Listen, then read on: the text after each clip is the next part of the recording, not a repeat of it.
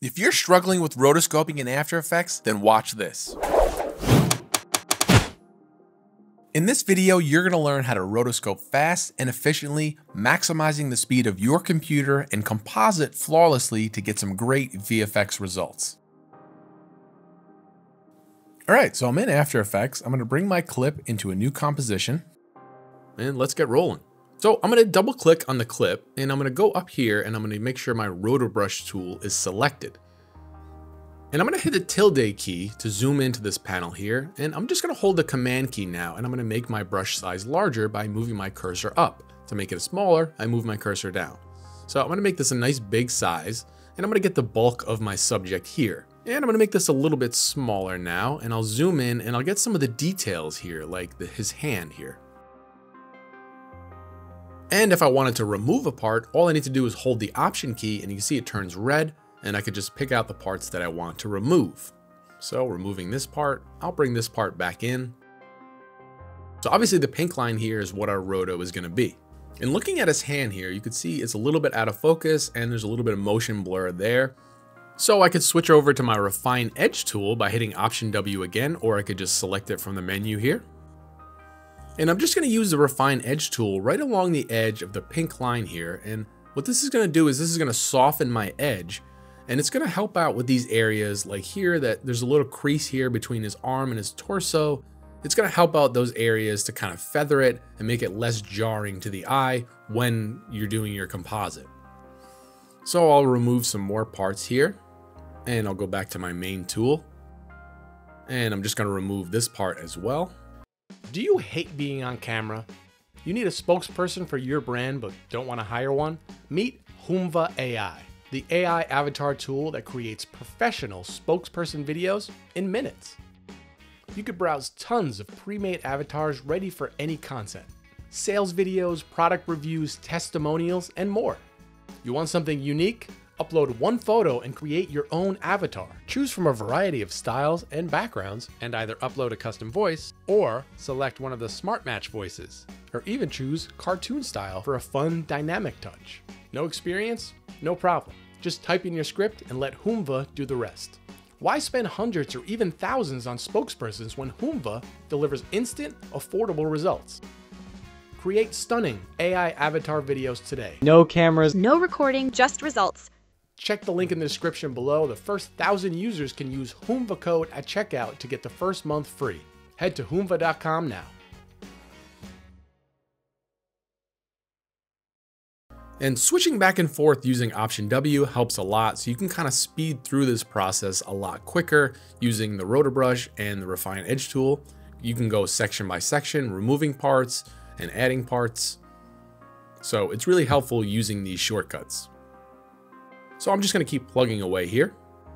I'm just making sure that I gather every detail on my first frame and getting my first frame perfect, so when I actually move forward in the timeline, it actually helps the algorithm pick up what it needs to pick up for the roto. And I'll speed this up for you.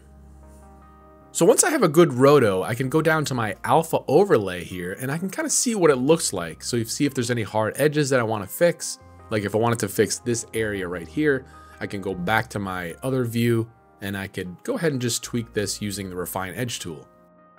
I like using the red alpha overlay, and you can kind of adjust the opacity down here to kind of see what you're working with, bring it back down if you need to. And so once you start to preview your roto, you could see how well of a job it actually did. So this is looking pretty good. So there's a little part here that I like to remove. I'm gonna make a really small brush and I'm gonna hit the Option key and try to remove that if I can. See what that does. That looks pretty good. There you go. So skipping ahead here, what I'm going to do to make my After Effects run a little bit smoother is I'm going to actually pre-render this on an alpha channel. So I have my clip here in my composition. I'm still going to keep this here, but I'm actually just going to pre-render this by going to Composition, Pre-render. And down here in my settings, I'm going to make sure it's either high quality with alpha or lossless with alpha. I'm going to go with lossless. It's a little bit higher quality, and I'll render that out.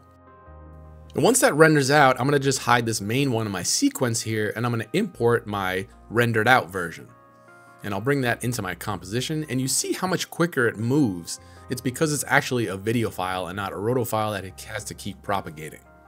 So what I'm gonna do now is I'm gonna bring my main layer back underneath, and I'll solo that layer, and right clicking with that layer selected, I'll go to Track and Stabilize, Track Camera. And this is gonna create a 3D camera tracker for my scene because it's kind of a handheld shot, and I wanna make sure whatever I composite in there is gonna maintain that same camera movement. So while that's going, I have a couple things I wanna use here on Sketchfab. I'll drop these links down below. This one is actually just an abandoned house 3D render.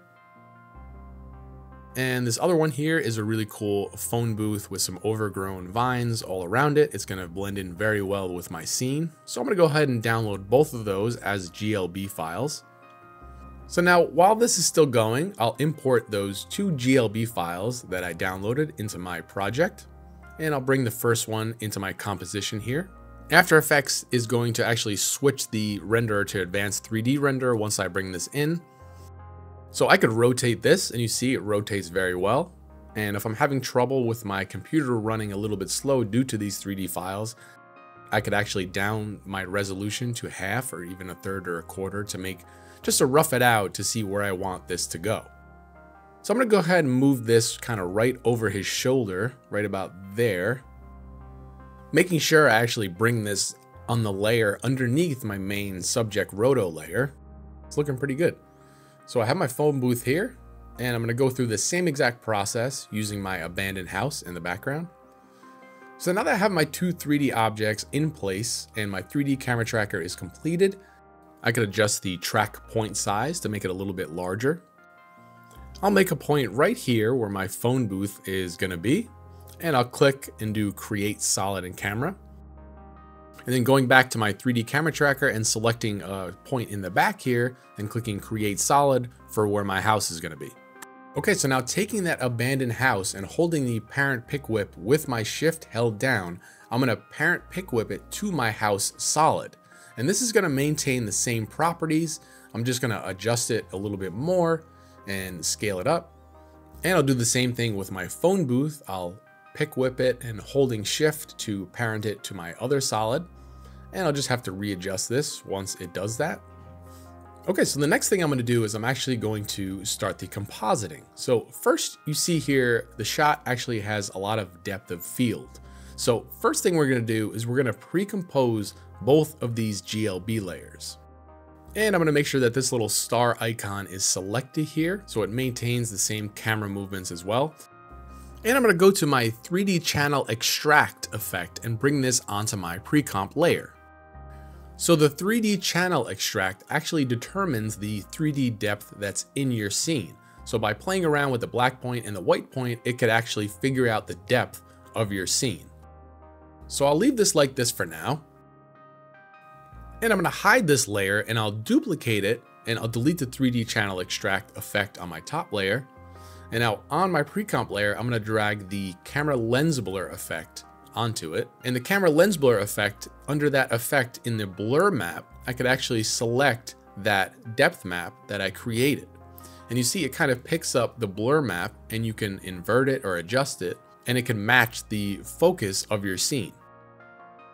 So here you see the telephone booth is more in focus than the background layer, so that's good. I could also mess around with the blur focal distance and get that a little bit more fine-tuned. I could also keyframe it, so I could actually change it as my subject gets closer to the phone booth. I could even make this a little bit more out of focus using the main blur radius. So I'm gonna go ahead and keyframe this blur focal distance until I know the area around it comes into focus. Okay, that looks pretty good.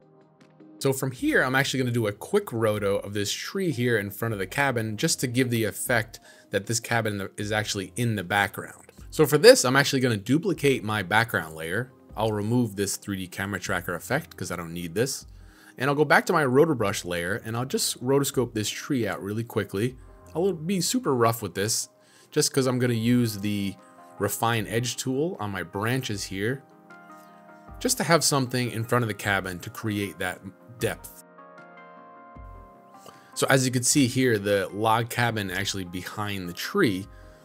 All right, so once I have this layer kind of as a foreground in front of my house, I can go ahead and color correct the rest of the scene, but I'm not gonna put you through that grueling process. So here's my Lumetri effect that I came up with.